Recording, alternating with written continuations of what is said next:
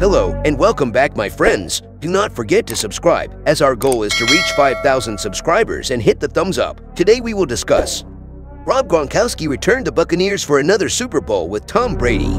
So let's start with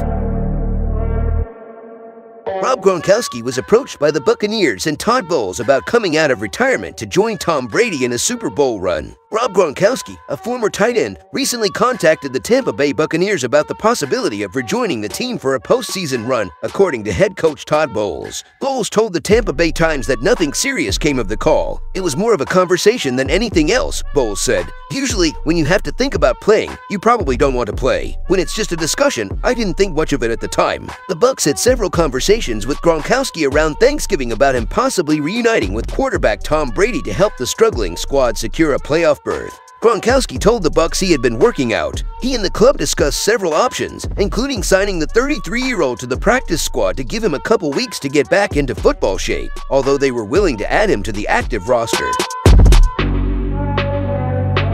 Thanks for watching. I hope you like our hard work. Please like and subscribe to our channel to support us so that we can keep updating you with the daily news and stories. Please share our videos and follow us on Instagram and Twitter. So leave a comment below and tell us how you rate this video.